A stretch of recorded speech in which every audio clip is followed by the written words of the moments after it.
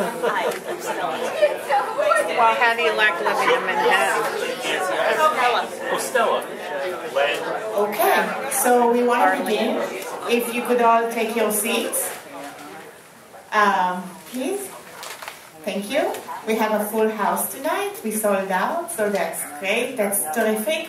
Thank you all very much for coming. Welcome, and if you have been here before, welcome back. My name is Shirley Bachar. I'm the Director of Public Programs at the American Jewish Historical Society here at the Center for Jewish History. The Center for Jewish History is home to 5 different partner organizations. The American Jewish Historical Society is just one of them. Other than AJHS, we have YIVO, the Yiddish Research Institute. We have the American Sephardi Federation, the ASF, YAM, Yeshiva University Museum, and LBI, the Leo Baeck Institute for German Jewish History. The American Jewish Historical Society is very, very, very pleased to welcome David, Hasia, and Lauren, who are here tonight to launch 2 really, really beautiful, wonderful, groundbreaking books tonight. So welcome, and thank you so much for doing this. Just a few words about AJHS. We're the largest and oldest, not only Jewish, but actually ethnic archive in this country. So we actually are home to over 30 million documents, manuscripts, books, photos, and objects over like five floors of stacks. And we were founded in 1982, so 1892. Not 1992 at all. That sounds so much less compelling. 1892, 126 years ago. And as part of our mission to collect and preserve materials related to American Jewish history, we also do public programs really on a variety of topics that are related either directly to the archive or thematically in all sorts of ways. And we have here materials related to the books actually, specifically to Eddie Cantor and Sophie Tucker. And so this is the note that I want to start with here, just to give you just like a sneak peek to 2 photographs that we have in our archive. This is one of them. This is Eddie Cantor at the Surprise Lake Summer Camp at around 1930, and this is this picture we pulled from the UJA Federation collection, and so this is one picture. We have the actual picture. The other picture that we have is of Sophie Tucker at the Hadassah Hospital in Jerusalem around the 1960s, and this is from the Hadassah collection. And so this already gives you a little bit of just like an insight as to, you know, the kind of the politics, right? Politics of representation, like the politics of public fundraising. These organizations are recruiting these big stars to fundraise, right? But also this is an educational mission and also a representational mission. These actors are recruited. They're joining the mission, but they're also putting their face out there. And so this is just like really one thing, and I'm sure we're going to touch on tonight. And with David and Lauren, who wrote the beautiful books that they did, we have here a wonderful, really beloved moderator, Professor Hasia Diner. She's the Steinberg Professor of American Jewish History at New York University. A thinker, a writer, a historian, really so many topics in American Jewish history, minorities and immigration and women and gender, and really a leader too. So we're very, very happy that she's also on our academic council of the AJHS. We're going to stick around for about an hour of talk, and then we're going to have 15 more minutes of Q&A. And after that, you're all going to want to buy the books and have them signed, I promise you. So we're going to go right outside, not downstairs, but right outside. They're going to sit and sign their books, and we're going to sell them. And it's going to be fun. We're going to mingle. And so thank you again all for coming. I hope I didn't miss any point. And I'm going to start with you. Okay, great. Oh, yeah.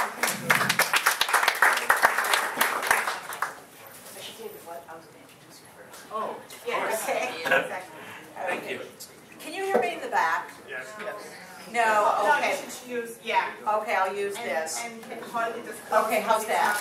Yeah. Okay, I happen to only have one hand because of an encounter between a knife and an eggplant. So, what can I say? So I just want to say before introducing the two speakers, that the program is also being sponsored by the Goldstein-Gorin Center of American Jewish History at NYU, and of which I guess I'm the director, and it was a program I would have done at NYU had it not been done here at the American Jewish Historical Society. So it's a wonderful marriage of common interest.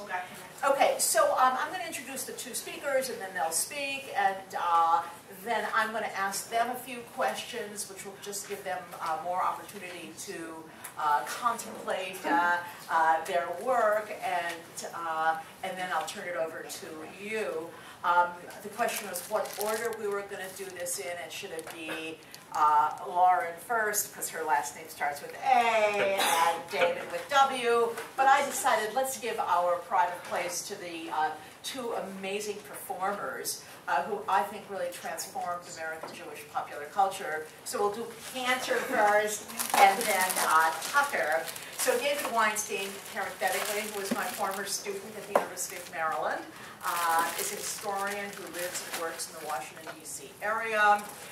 He's the author of The Eddie Cantor Story, A Jewish Life and Performance in Politics, and also an earlier book, The Forgotten Network, The Dumont and the Birth of American Television. He's a senior program officer in the Division of Public Programs at the National Endowment for the Humanities, and holds a PhD from the University of Maryland. So that'll be our first presenter. And secondly, Lawrence Skleroff is Associate Professor of History at the University of South Carolina, where she has been on the faculty since 2005. She's the author of Black Culture and the New Deal, The Quest for Civil Rights in the Roosevelt Era, and again, the wonderful book that we're celebrating and learning about, Red Hot Mama, The Life of Sophie Tucker. Her work has appeared in any number of public media outlets, Los Angeles Times, Salon, Chicago Tribune, and she is a really up-and-coming figure in the field of American Jewish history, and her next book that she's beginning to work on is on Judaism and homosexuality among famous Jewish artists and entertainers. May I ask, please, that the speaker stands up. Nobody in the back can see anything. Oh, maybe just for me, and the others are going to stand up. Okay, Thank you. Just hold it closer. It's okay, not- well, that is all I was going to say, and now I'm going to turn it over to David Weinstein. Thank you so much.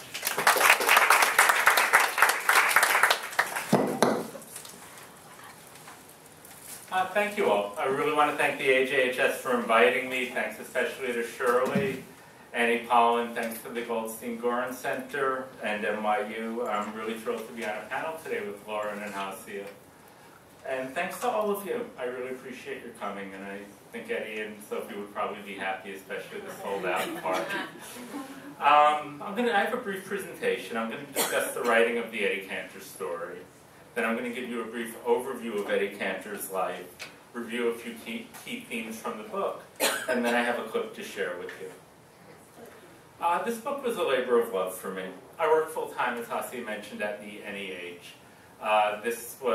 My views today are not those of the NEH. This was a personal project, a very personal project. I would wake up around 4:30 in the morning, right till about 6:30, go to work, edit a little bit on the Metro, wake up, do it the next day. I have a very tolerant family, and they were very willing to not only indulge that, but choose family vacation spots based on their proximity to Eddie Cantor archives. So I was able to travel all around the country, and including here, of course. If you're doing Jewish research, all roads lead to the Center for Jewish History and the AJHS. So I found a tremendous amount of primary materials that became the foundation for the book. In fact, the cover of the book is a slide that Shirley showed earlier. This is from the AJS. It's a 1957 photo, and it shows Eddie Cantor raising funds for the United Jewish Appeal. The subtitle of my book is A Jewish Life in Performance and Politics. And when I saw this photo, I just thought it was perfect. You see Cantor performing with the big eyes, holding this giant telephone, and you could also see some of the political activity, working for refugees. He's engaged in Jewish philanthropy and politics. And these were themes that I followed through the book. So who was Eddie Cantor? He was born Isidor Iskowitz, January 31st, 1892. He was the child of Russian immigrants. That's a photo of him at age 7 on the Lower East Side. He grew up in a series of Lower East Side tenements, and he was an orphan. His mother died when he was 2. His father either died or left the family shortly thereafter. And he was raised by his grandmother. There's a picture of her there, Esther Kantorowicz, who changed the family name from Kantorowicz to Cantor. At age 16, and that's a picture of him around that age, Cantor went into show business. The year was 1908. Cantor had dropped out of school, and he had no other prospects at the time. He worked his way through vaudeville, then Broadway, and producer Florence Ziegfeld hired him in 1916. From 1916 to 1955, Eddie Cantor starred in every popular medium and every popular format. He was big on Broadway. He danced, he sang, he acted in musical reviews. He headlined 11 different shows. Many of these shows traveled around the country. He made a number of popular records, Makin' Whoopee, You'd Be Surprised If You Knew Susie. He was all over sheet music during a time when sheet music was enormously popular, and a piece of sheet music could easily sell 500,000 copies. He was huge in silent film during the 1920s. He was huge in sound film during the 1930s. He wrote books. As early as 1928, he published his autobiography, My Life Is in Your Hands. He wrote a number of popular joke books during the Great Depression. He had a popular radio show from 1931 to 1949. He was popular on early television from 1950 to 1956. And he was very savvy about how he used his fame. Not just to sell, not just to entertain, not just to sell sponsor products. He used it to promote a range of charitable causes. For example, he worked closely with the March of Dimes, the American Legion, the Red Cross, war bonds. And in the book, I discuss these activities in terms of Cantor's image as a patriotic Jewish American. Cantor also worked especially closely with Jewish groups such as Hadassah, UJA, and Israel Bonds. And he used this work to make broader political statements. For example, he was one of the country's most prominent anti-Nazis during the 1930s. Cantor realized the stakes were high, and he framed his activism in terms of who belonged in America and American identity. He frequently affirmed his Americanism by speaking against bigotry and against prejudice. And he wasn't afraid to go after particular anti-Semitic figures like Father Charles Coughlin and Henry Ford. And this activism really cemented Cantor's status within the Jewish community as a hero and as a role model. But at the same time, Cantor paid a great price for this activism, personally and professionally. He received many death threats, many threats of boycotts, and he ultimately lost his radio show for a year, from 1939 to 1940, during a time when radio was arguably the dominant medium in America. This was after a speech he made in 1939 criticizing Coughlin and others. So my key takeaways at this point are Cantor succeeded in multiple media over a long period of time. He was one of the most popular figures in America, and he proudly identified as a Jew at times when it was difficult and sometimes risky to do so. And these are some of the themes that I developed through the book. The best way to really learn about Cantor is to read my book. The second best way to learn about Cantor is to watch him perform. So I'll end with a short clip of Cantor singing the song Makin' Whoopee. This is from the film Whoopi. It's a 1930 film based on the Broadway play. And the reason I chose this to end my brief opening is that you see Cantor's talent. You get a sense of his humorous delivery, the eye rolls that he was known for. He dances, he sings. From mentioning it, seems like most of you know Mike and Whoopi. I mean, today it's not only a standard, but it's sweet, nostalgic, romantic, even sexy. Think of Michelle Pfeiffer and the Fabulous Baker Boys. Think of jazz instrumentals that you hear. Initially, it was a lot more subversive. It was part of a Broadway play and a film that parodies conventional notions of love, of marriage, even of masculinity. The song seems to celebrate a wedding, but if you listen carefully, it's not very romantic in the conventional sense. And this was typical for Cantor. He enjoyed this kind of subtle, slightly subversive social commentary. So I will... Oh no, we were having trouble with this before.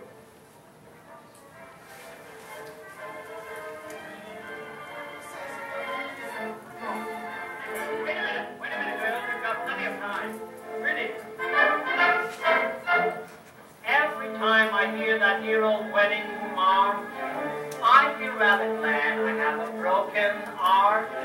I have heard a lot of married people talk, and I know that marriage is a long, long walk. To most people, weddings mean romance, but I prefer a picnic or a dance. Another bride, another groom. The countryside is all in bloom. The flowers and trees, the birds and bees are making whoopee. The choir sings, here comes the bride. Another victim is by her side. She's off with reason, 'cause it's the season for making whoopee. Down through the countless ages, you'll find it everywhere. Somebody makes good wages. Somebody wants her share. She calls them true and rolls her eyes. She makes them strudel and makes them pie. What is it all for? It's so you fall for making whoopee.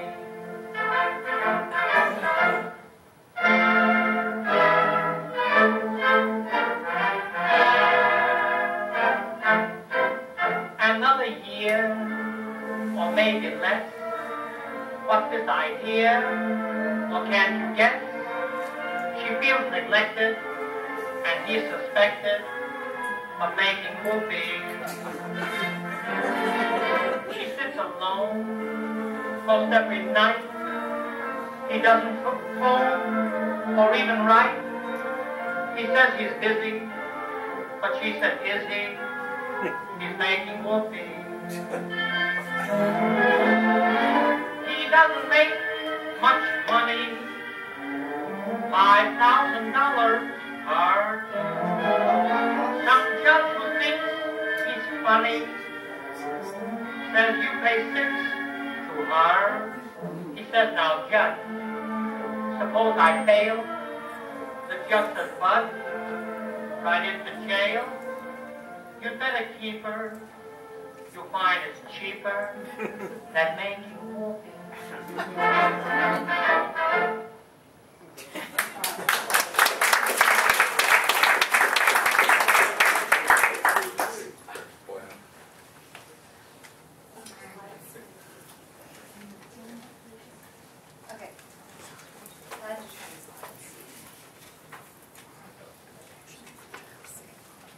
Okay, thank you all for coming so much.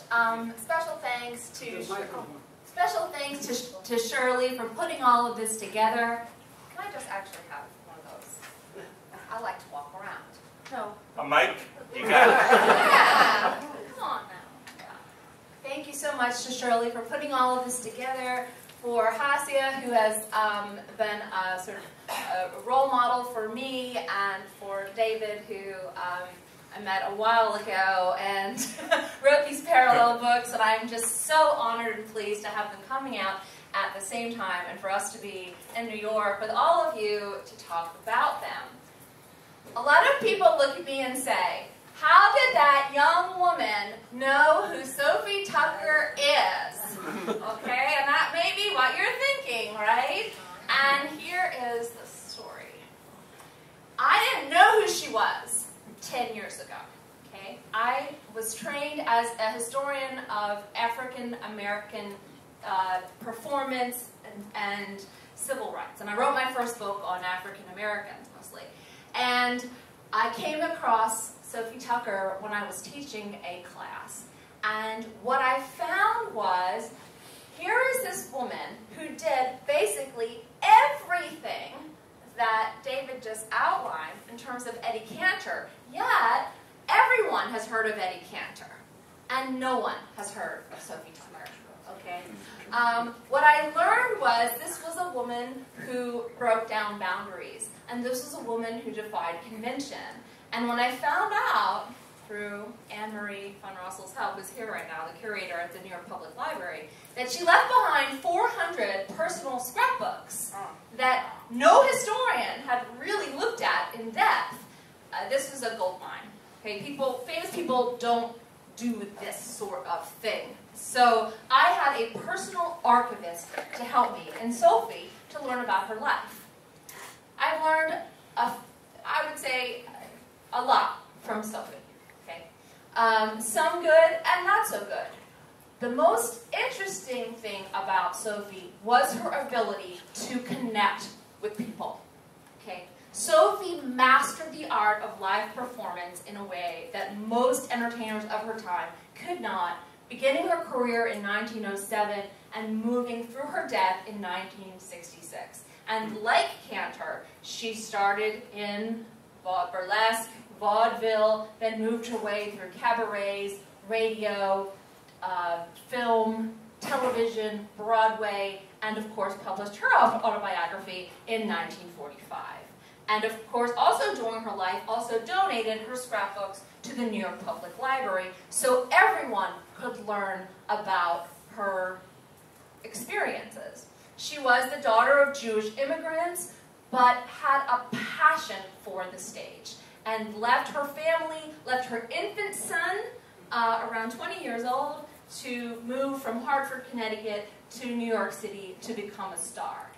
And unlike Eddie Cantor, Sophie was a woman. And she had a whole lot of obstacles to confront, because not only was she a woman, but she was not a conventional starlet. She was not conventionally beautiful. She was considered overweight. She was funny. Women weren't supposed to be funny back then. Okay? And she was brassy, and she was bigger than life in all sorts of ways. And what she did was she managed to create networks that connected her with fans across the country. Everywhere she went, she would say, can I have your card? Can I have your phone number? When I come back in town, promise to see me? And those fans would write to her, and she would write back. And that correspondence lasted almost 60 years. And those letters are in the scrapbooks at the New York Public Library, and many actually, at Brandeis University.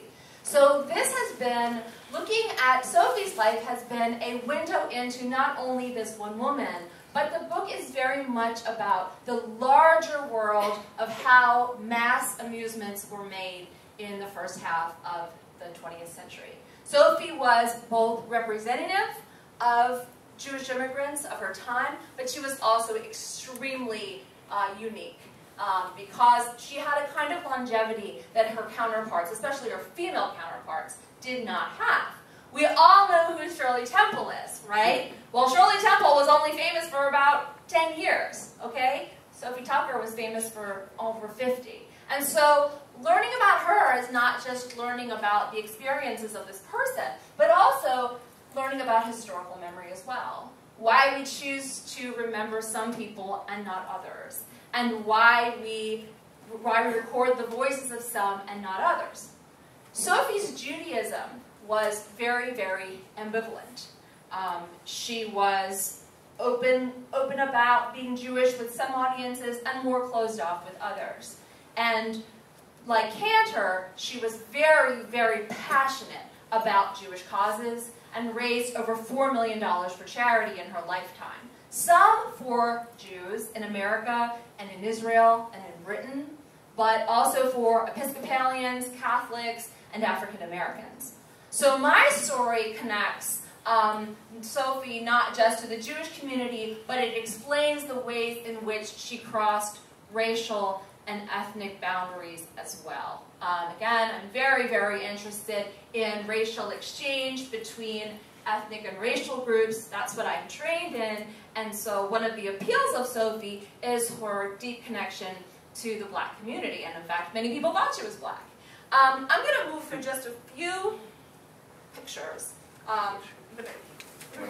Yeah, I just want to show you a few things. Of course, Sophie was not only famous in the U.S., she was a transnational star. She spent a good chunk of her time in the U.K., and this is a photo of her, of crowds outside standing to see her in Whitechapel in London. She had a big following in London and later all over the world. One thing I talk about in the book is her role as mentor to younger starlets, and the most famous one was Judy Garland, but she was somebody who really pushed and advocated for those who were behind the curtains, who worked on costumes, on settings, on makeup, chorus girls who really never got heard. She was a voice for people who were not the headliners, and it was because she had had such a difficult time coming up in the business. Sophie was a pioneer in jazz. She was recording what was conceived as jazz music as early as 1915, fronting a band of male performers. Again, she was presenting jazz for the masses, something white women could do at the time, but here she is with her 5 Kings of Syncopation. So I talk a lot about her as a musical pioneer as well. This is one of the scrapbooks, okay, from the New York Public Library, just so you can get a bit of a sense of what they look like. You can see how big it is, and again, it came on a big cart, and going through pages and pages of this is how we as historians come up with these books, along with many, many other materials that were related to her. This is Sophie and her mother, Jenny of Booza. You might be wondering, well, where did the Tucker come from? The family, Sophie was born Sonia Kalish, and the family changed their name to Abuza to avoid anti-Semitism. Louis Tuck was Sophie's first husband, and then she changed her name to Tucker. But she was Sonia Abuza growing up, and the many names of Sophie Tucker, again, very much like Eddie Cantor, echoes a theme in Jewish history that people take on multiple identities to work within a very kind of difficult environment sometimes. And this is Sophie and her son Albert, who again she left as an infant, had a very spotty relationship with, and saw very little during his childhood. And this is something she always lived to regret. Well, not about regret, but feel guilty about. And in many ways, this memorial she left in terms of the scrapbooks was, I think, a justification for of the fame that came with leaving this child. And here she is with her family, her sister, her brother, and her mother. And again, she had a rocky relationship with her mother, and her brother and her sister later accompanied her when she traveled all over the world.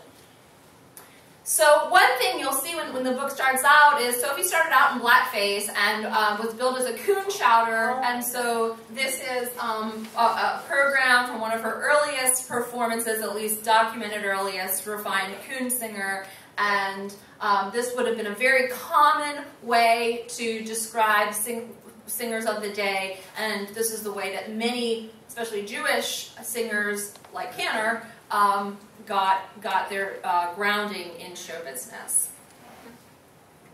And here, this is actually Sophie in blackface. it's not the same minstrel makeup that you're normally used, see in these sort of grotesque pictures, but she does have a kind of lighter black face on that she learned to perfect. She's wearing a wig and singing minstrel songs. So again, this is from her very early career, but she was doing this sort of work for about 3 years.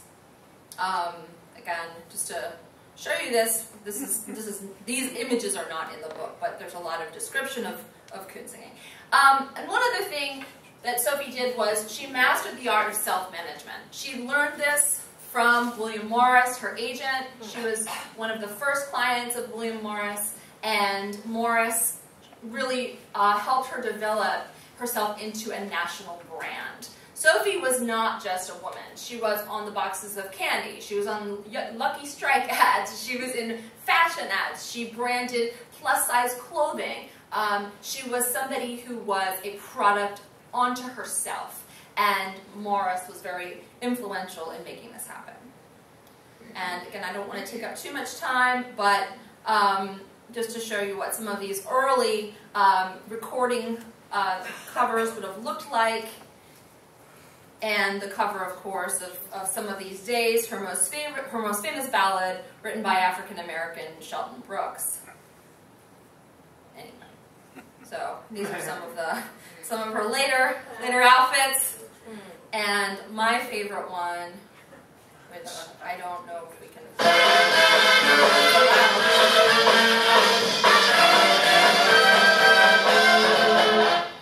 Ladies and gentlemen, I'm a gal who never wanted to mix into politics, but my country needs me now, because it's in one awful fix. You men have been running the USA for years, you've had full sway. I think it's a crime and just about time that we women had our way. You men have ignored the women, you've always been unfair. What we need is a woman now in the presidential chair. I ran for president 4 years ago, but Mr. Truman got in. Like William Jennings Bryan, I keep on trying, and this time I'm going to win. My presidential boom is going to be big and strong, and from now on, you'll hear this campaign song. Sophie Tucker for president, your candidate for 1952.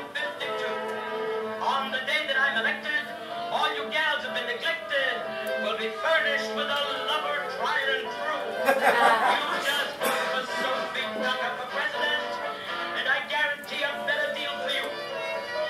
You women who have husbands who just go to bed and snore, I'll pass a law, I'll make them be as amorous as of yore. Like Dr. Pepper, they'll be good at 10 and at 2 and at 4.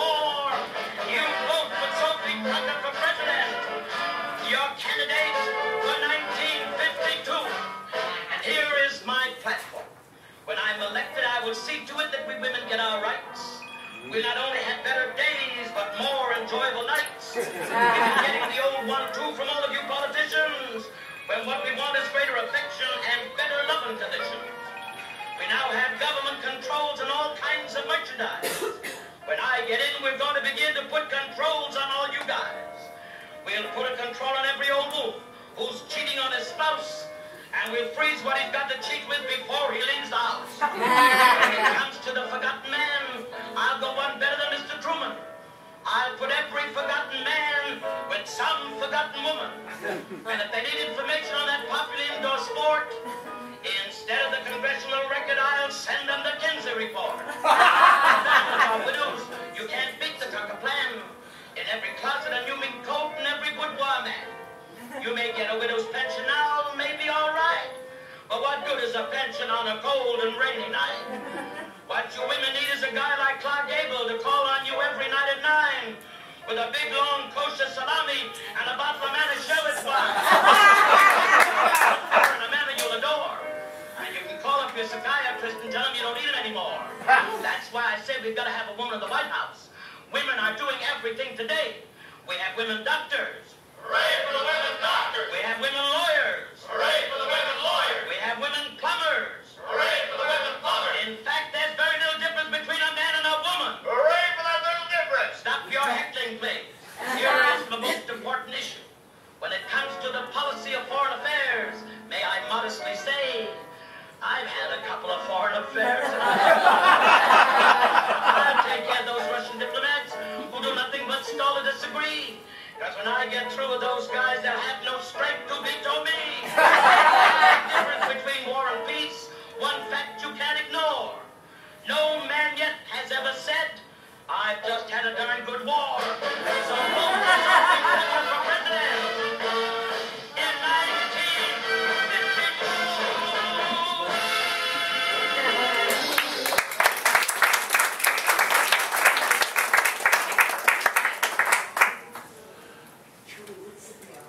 Yes, yes. Okay, great. Well, obviously those were amazing, and I was hoping to hear my Yiddish mama.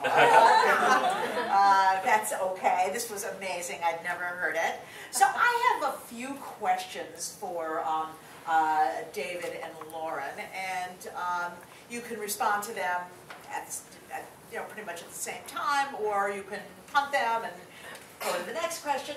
But I'm certainly interested in, actually let me begin with what I see as one of the most intriguing matters here. So many scholars, as well as public, sort of commentators about the American Jewish past, have talked about the way in which popular culture, the popular presentation, the entertainment, sort of forced Jews to put their Jewishness into a somewhat, a certain degree of obscurity, and to kind of hide it, to try to pretend to be every man or every woman, and that their Jewishness was a problem in one way or another. But yet here we have two people who were both widely received by the American public and made no effort to hide who they were, where they came from, what their ethnic, religious, whatever we want to call it, background. So how did their careers, in some ways, how does thinking about their careers put some doubt into this general paradigm, this general observation that they couldn't be Jews in public? So, David, you want to start? Sure. That's a great question. I think one of the important contributions that Cantor made is that he really redefined how Americans, non-Jews especially, saw Jews starting in the 1920s, even the late 19-teens, and the possibilities for Jewish performance. When he starts his career in the late 19-teens, there are two dominant modes of Jewish performance. There are either sort of gross stereotypes, the sort of greenhorns or the big-nosed, big-hat Jews, or, as Hasia mentions, many Jews did hide their Jewishness. Cantor comes on and he shows Jewishness as something that's fresh, creative, fun, modern, through a lot of his sketches, through his humor, and he's working in codes a lot of the time. So he'll give a phrase, he'll talk about a Jewish holiday, he'll make a reference to being kosher. Jewish audiences will get it, non-Jewish audiences might not, because he's also trying to appeal to the broader American audience. But over time, those references become more Jewish. Let me give you an example. 1922, he does a sketch where he plays a cab driver. There's somebody from out of town in his cab, and he takes advantage of that person from out of town. They call a policeman. The policeman takes Cantor's side. He's the fast-talking, slick cab driver. Then they find out that they're all Jewish. They bond over that, and they chase the vendor of the Dearborn Independent off the stage. That was Henry Ford's anti-Semitic newspaper. The reason I mention that, it's a good example of how Cantor worked. If you get the Dearborn Independent reference, you'll get it, and you'll see, the sort of broader Jewish implications. So he's constantly going back and forth, but he's not hiding the fact that he's Jewish. He's playing Jewish characters. You're laughing with them, not at them, which is an important contribution. And that continues, and in many ways he's setting a model for Jewish performance that continues to this day, whether it's the quick references you either get in them or you don't, playing a range of different recognizable Jewish characters without a big sign above his head, I'm Jewish, I'm Jewish. A lot of it is working through reference, archetypes, the Nevish, different types of Jewish characters that he's bringing to stage, and he's constantly moving among them. So let me just stop there. Okay, Lauren. Yeah, and for sure, Sophie also, I think, worked in codes, but she was, I would say, much less open about being Jewish. She was, in talking about her songs, she always conveyed a sort of universal message that these songs related. And Yiddish Mama being the best example. She openly said in the press, this is not a song about Jewish people, this is a song about loving your mother. And she also, shifted where she went. So if she performed for largely Jewish audiences, and sometimes she would warm up with Jewish audiences before doing a really big show because she got nervous. But she would not, she was very careful to kind of, I wouldn't say hide, but to appeal to mass audiences through a persona that she had developed. This, red hot mama persona that was sort of rooted in a lot of Jewish tropes, but not overtly Jewish, and not until later did she really talk about herself in terms of being a Jewish performer. She always was very, very careful to, again, be part of what she saw as larger trends in entertainment. She wanted to be a popular entertainer. She did not want to be a Jewish entertainer. She did not, she says, I did not want to be part of the Yiddish theater. They did not make any money. I want to be, right, I want to be Nora Bayes. I want to be Lillian Lorraine. That's who I want to be. And so a lot of her choices were defined by kind of market enterprise. They were not defined by religious beliefs, at least in terms of her career. In terms of her private life and what she was doing on behalf of Jewish refugees and Jewish organizations, that's a very different story, because she was very, very active in terms of helping other Jews. But in terms of her public persona, we remember her as Jewish, and certainly people identify her as Jewish. But if you look at Variety talking about Sophie Tucker in 1922, you won't see the word Jewish in there. She wasn't advertised that way. So again, there are references to things.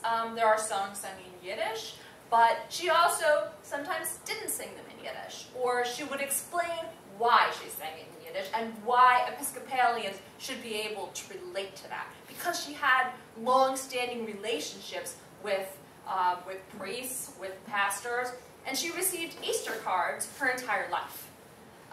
She received Christmas cards her entire life. So again, people perceived her as kind of being this much more universal figure. Okay, great. Okay, the next question, which is different for Sophie versus Eddie, if I may refer to them by their first names. So, I mean, the piece that you played of that you ended with was obviously so highly sexualized and so, I mean, one might say over the top in terms of playing on highly erotic images and language, or not erotic, but just sexual. What gave her the license to do that? What let her become and market herself as the last of the Red Hot Mamas?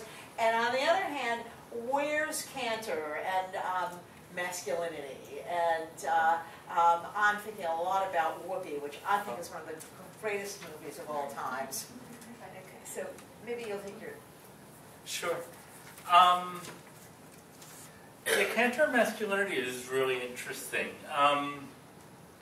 He presented many different kinds of roles, and I think one of the things with Cantor to keep in mind is he's really rebelling in many ways against the conventional Victorian or progressive views of marriage, as you saw in Whoopi, of conventional gender roles. So he's constantly taking on different roles even within a play like Whoopi or on his stage, in his stage roles. he'll be rolling around with a man in a chiropractor skit that became very famous, and he'll say, "Kiss me," in the middle of it.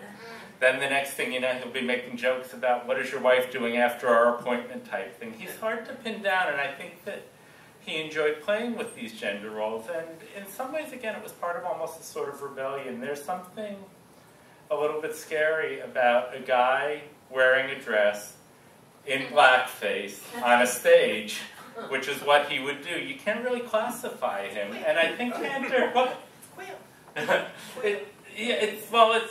It's hard. He's constantly slipping back and forth also. And I think he liked that. And I think it's even part of a broader vision for America that he had. A more inclusive vision, but also one that was not conventional, and challenged a lot of conventions.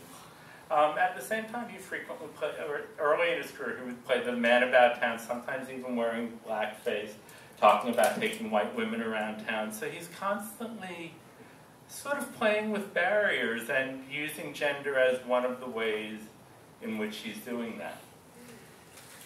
Okay, so your question, what gave her the license? Well, so first this is 1952, okay? So she had, by the time that record came out, and by the way, the record is, from what I understand, much more sanitized than her live performances, okay? The live performances are, again, from what I understand, I don't know, because live performances are impossible to capture, but from what the reviews say, she's pretty out there. What gave her the license was that from a very early age, she realized that because she wasn't conventionally beautiful, and because she wasn't going to be a skinny, starlet, that she had to cash in on something else. And what that was her humor, and her ability to be self-effacing, her ability to poke fun at her own marital woes. And so part of her own expertise on, romance comes from her own foibles. And from her ability to say, right, all women need a woman for president, and that woman is me because here's what I'm going to do. She can say that because everyone thinks she's joking, right? And everyone thinks, this is a woman who can talk about sex because she's not sexy. And because at this time she's 70. So there is also that, right? The idea that this isn't Mae West. This is somebody who, through her life, had built up a reputation as somebody who was, had hard luck in love. And because she was fat, and because she was misunderstood, and because men didn't really take care of her, that's the reputation she built. But she also built this reputation as a powerhouse, as an industry powerhouse. So it's this interesting combination between somebody who had, again, a lot of personal trouble and whose cabaret work was all about that personal trouble, but also somebody who was making as much money as most men at the time.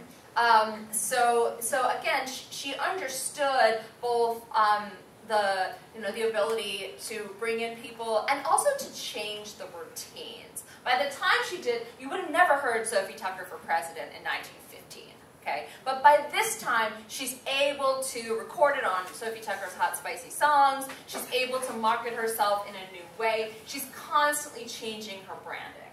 And she's moving with the times. But again, this kind of frankness, especially a recorded frankness, she was being frank in person, but she was not being frank recorded, is something that she gave herself the license. She earned the license to do for very, very interesting reasons. Okay, great. But one of the unavoidable issues in dealing with these two performers, and one which I think vexes scholars and other commentators on American Jewish popular culture, is the issue of blackface. Okay, it's just there. Okay, it's the issue of blackface. And I'm thinking back to Michael Paul Rogan's Blackface, White Noise, and other scholars who've written about blackface, about Jewish blackface, and have asserted that Jewish performers used blackface in part to prove their whiteness. Okay. So, you are the two experts on two very important performers who made certainly their initial mark through corking up their faces and participating in this particular kind of public popular culture mode. So what do you make of them as blackface, and how do you see it as part of an American Jewish entertainment mode? So, whoever wants to start. Okay. Well, the first thing. Okay. So Michael Rogan, and this is a political scientist who wrote this great book, Blackface, White Noise. And one of the arguments there, not to get too academic, okay, is to say that Jews enter into this racial disguise in order to come out on the other side Americanized. Okay, they put on the disguise to become acceptable as white Americans. Okay, now when Sophie started in blackface, the reason that she started in blackface is, again, because she wanted to be a star. And she was told the only way you're going to be a star is by corking up. You're too fat and you're too ugly, but you've got a great voice. That's what she was told. So she did it. She did it to make money. She did it to establish a name in the trades, and she hated it. She talked about the way that it ruined her costumes and the way that she loved performing as herself and now missed doing that. But eventually, she was able to come out of it.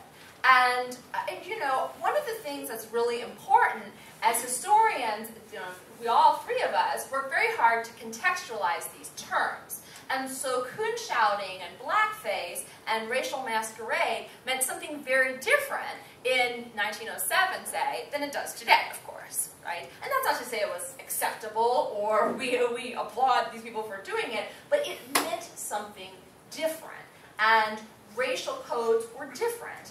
And, you know, again, to say, when asked, she was later interviewed in Ebony about this in the 1950s, and she said, look, you know, this is what entertainers at the time did, and everybody did it. And it isn't that we didn't think about it, but that minstrelsy was the most popular mode of American entertainment. It was. You see it everywhere, and these Cantors in blackface in the 1930s.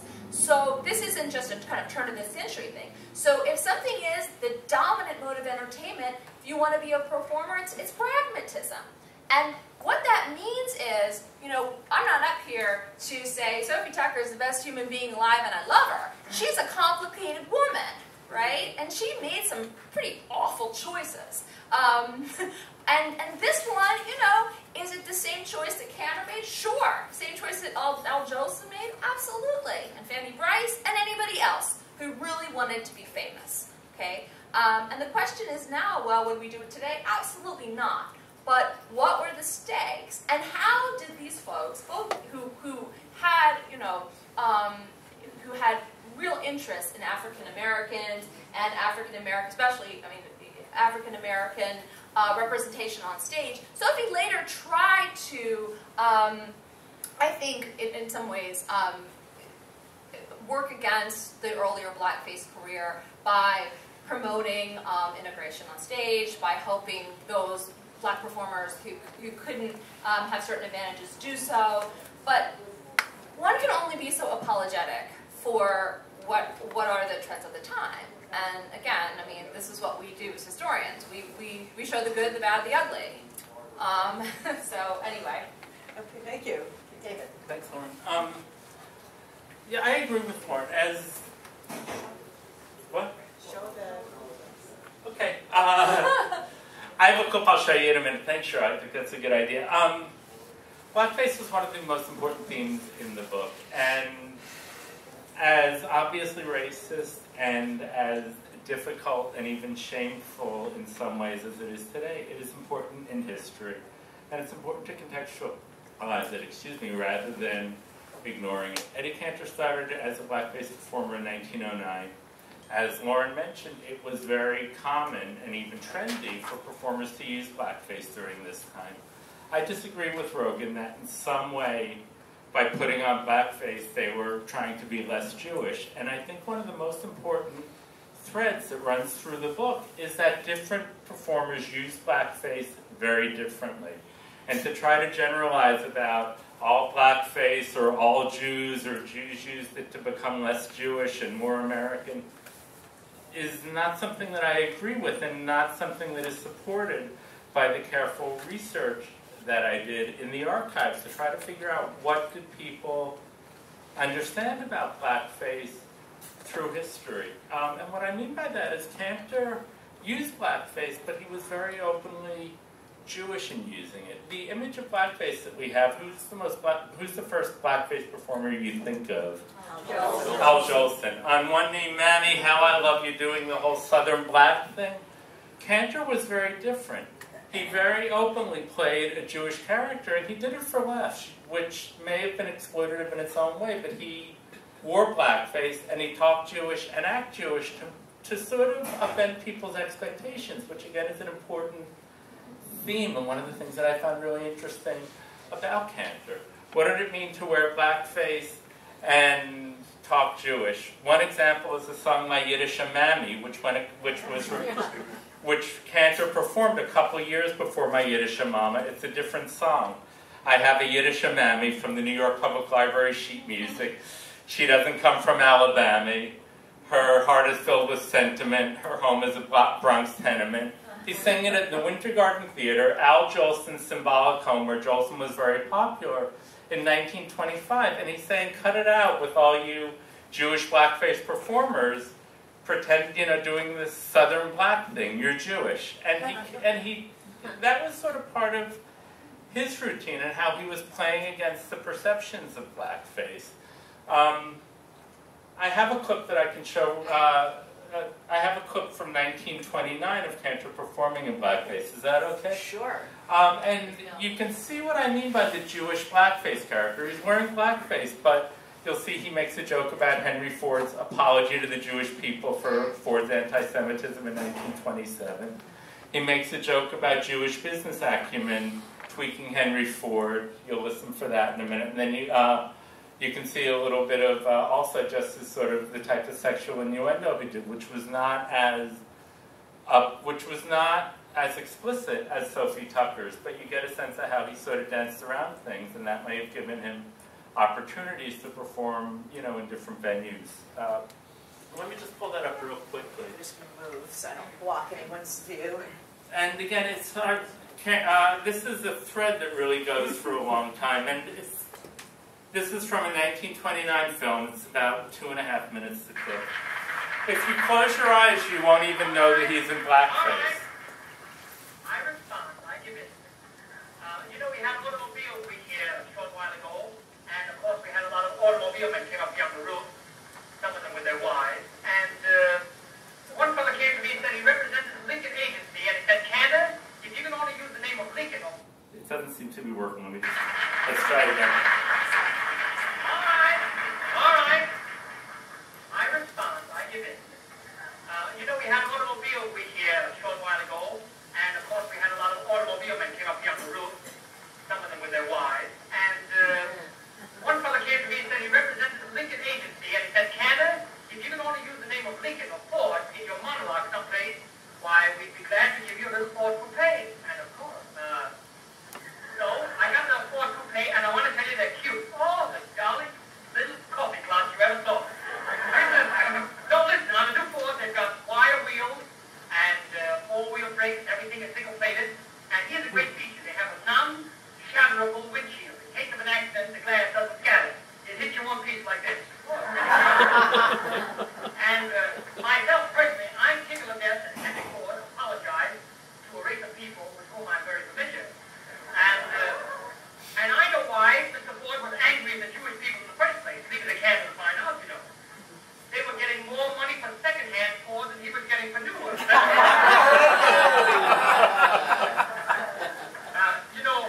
I know, ladies and gentlemen, you'll be very glad to hear that Mr. Ziegfeld is making a partner in the Midnight Problem beginning tonight. I know you'll be happy to hear about it. He's very appreciated.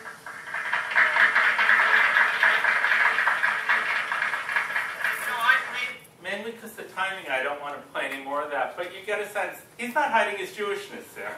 And he's not using blackface to in some way assimilate as a, quote, white American, non-Jewish American. And you see that thread really through his career. Okay, Shirley, how are we doing on time? Maybe just one quick question. Okay, so quick question.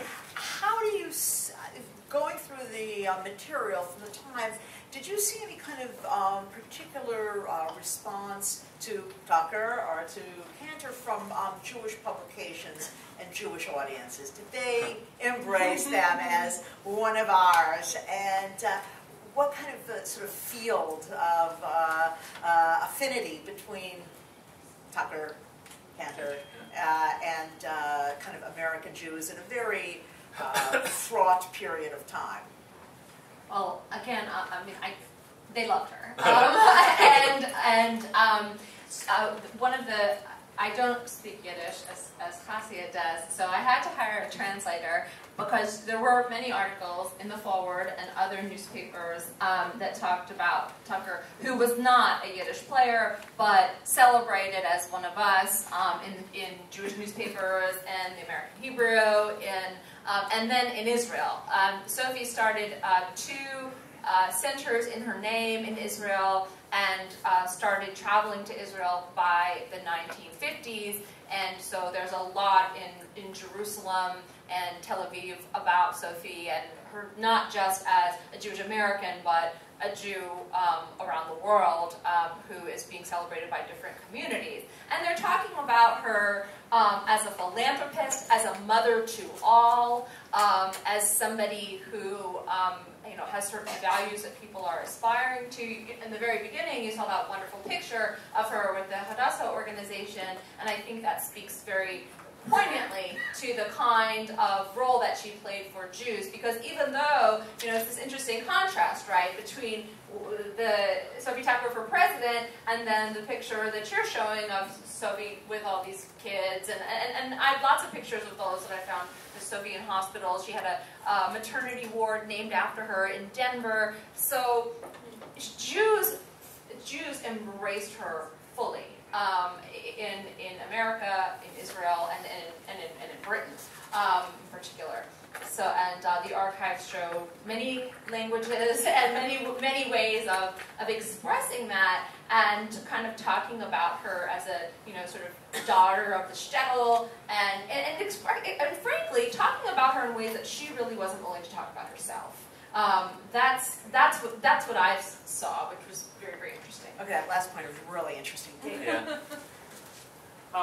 Cantor also very much, starting in the early 1920s, it was a point of pride during a time when figures like Henry Ford were criticizing show business as being too Jewish and Jews in show business. The Jewish press was very proud of the Jewish performers who were successful in making a contribution to American life, and Cantor was very much at the forefront of that.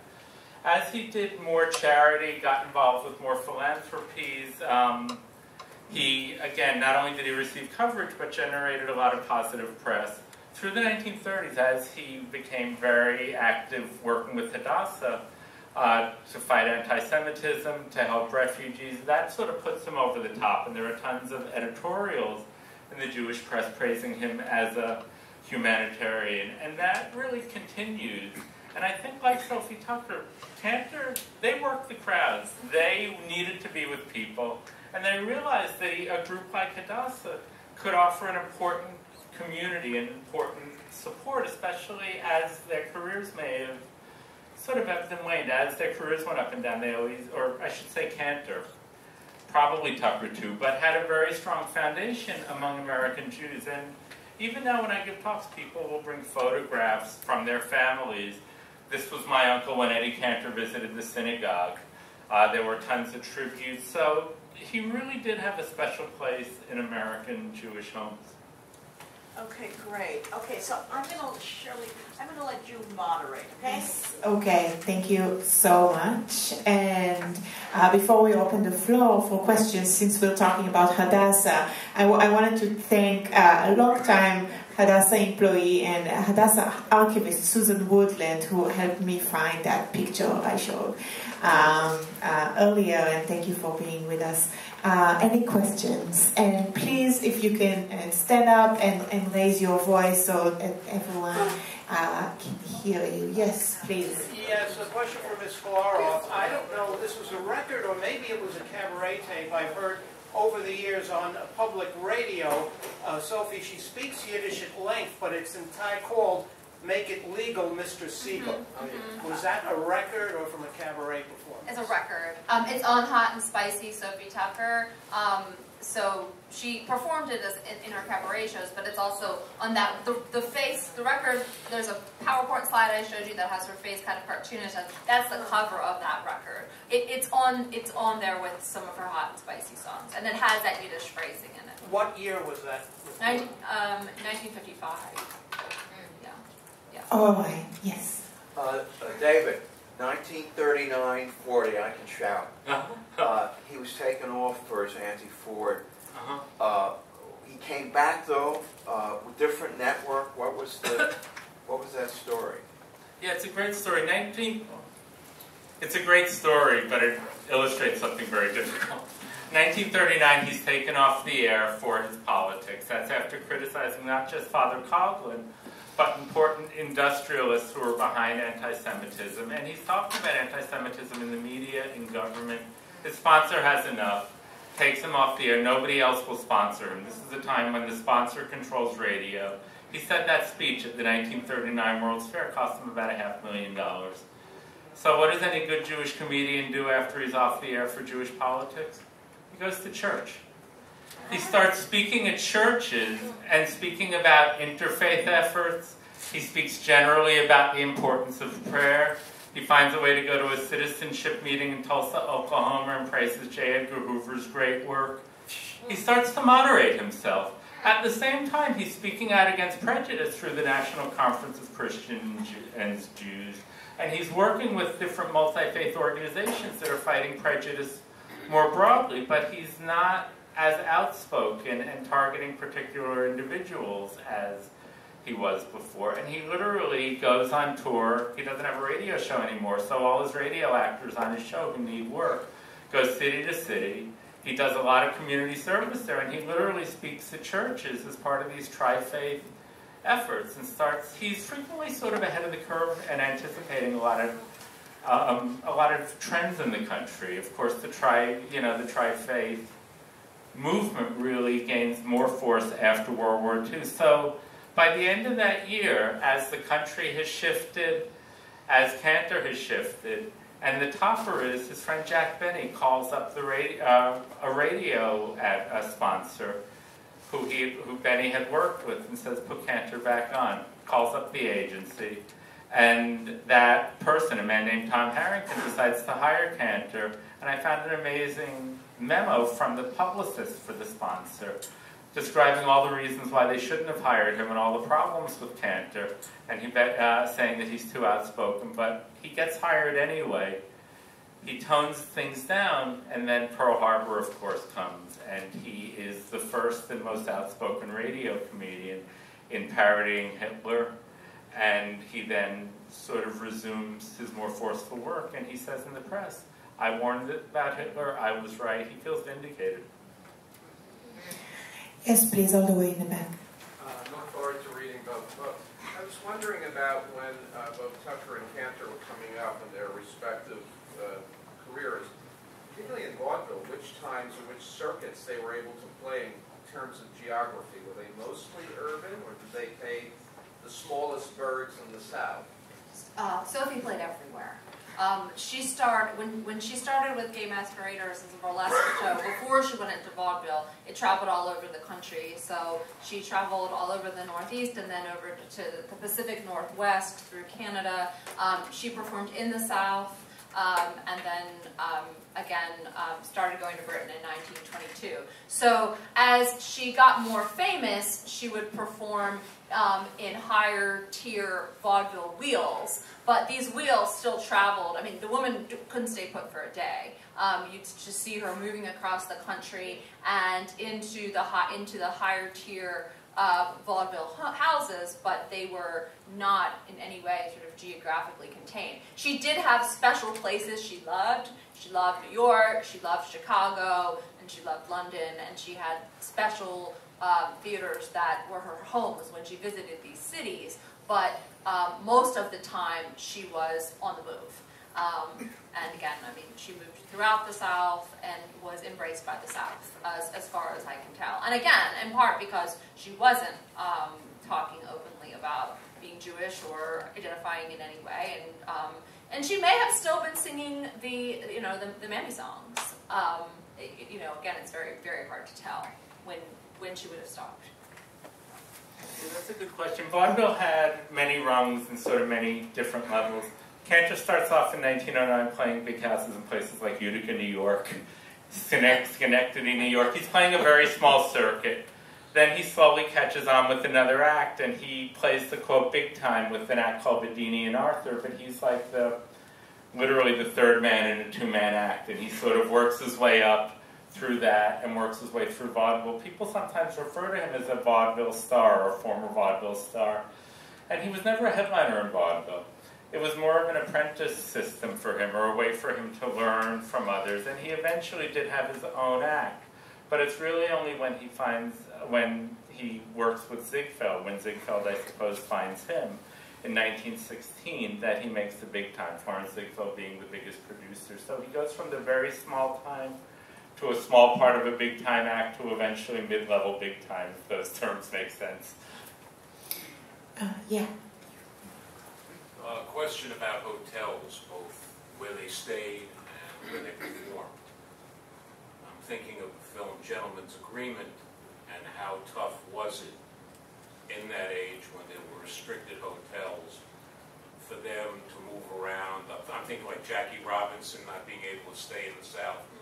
What was it like for them in terms of America and having restricted hotels? And then with regard to playing the hotels, I'm thinking of the Borscht Belt in Atlantic City in its time, with these aspects of their performing and their entertaining and being significant in connection with their entertainment careers.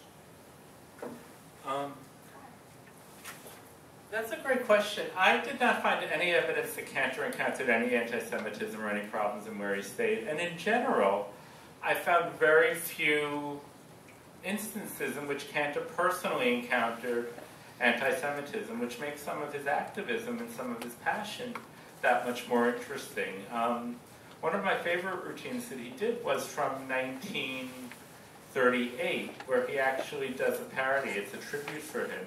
And he actually talks about Jews being restricted from hotels, which people did not talk about on the radio. So he talked about it in terms of his fight against anti-Semitism, but from what I can tell, he did not encounter it personally, partially because he may have been at a high enough level that it wasn't an issue for him. Yeah, Sophie did not have any problems that I saw either staying in hotels. She did employ African-American band member when she performed in London, and again, didn't see any problem there. That wouldn't have been the case in America. But she was, again, traveling all over the place and often performing in the same hotel that she was staying in. So there was also that connection as well. There was another, and Sophie was not part of the Borscht Belt.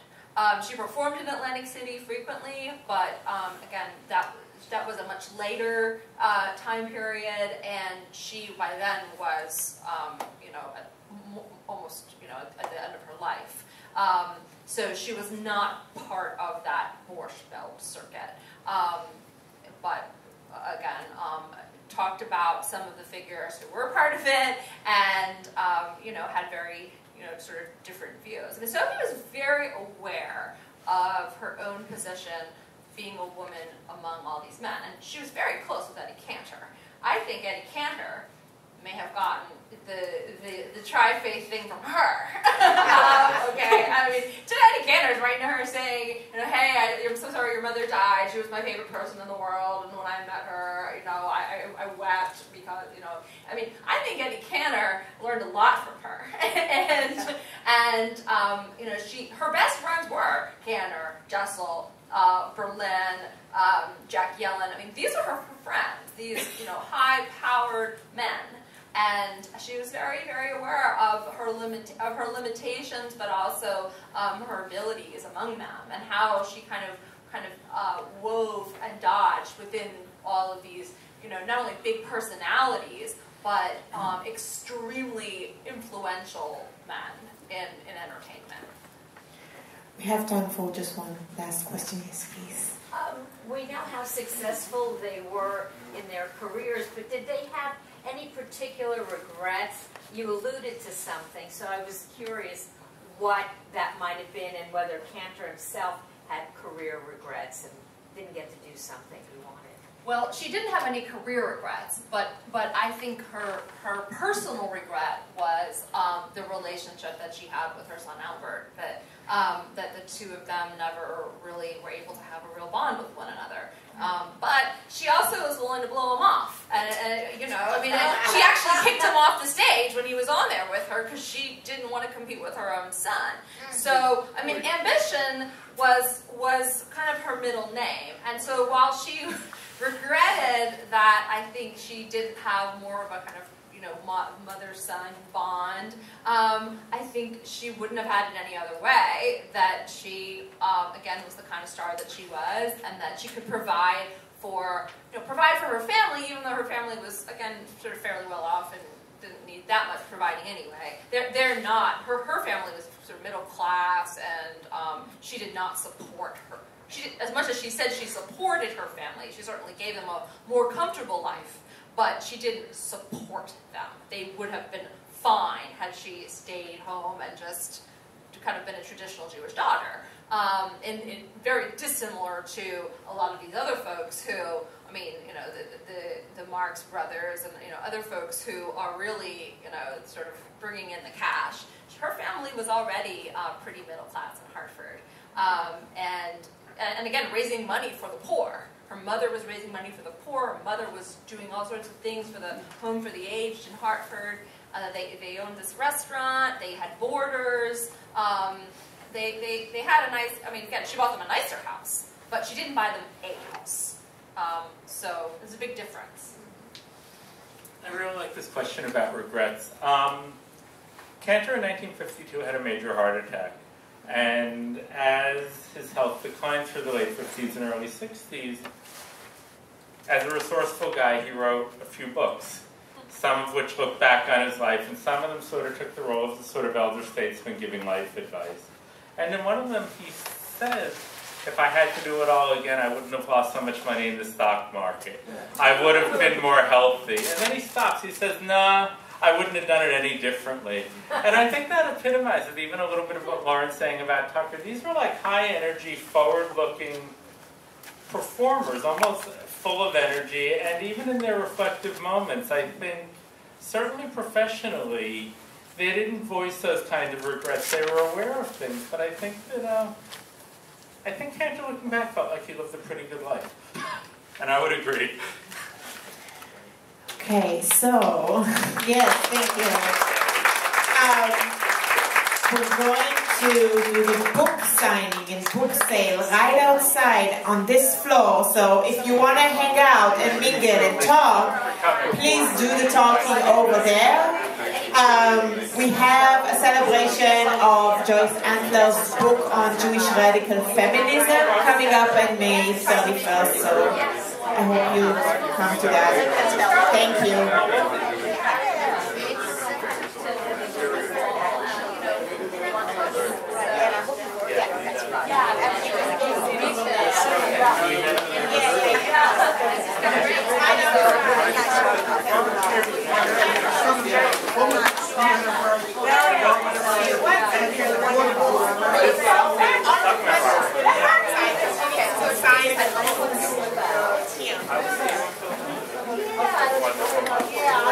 Yeah.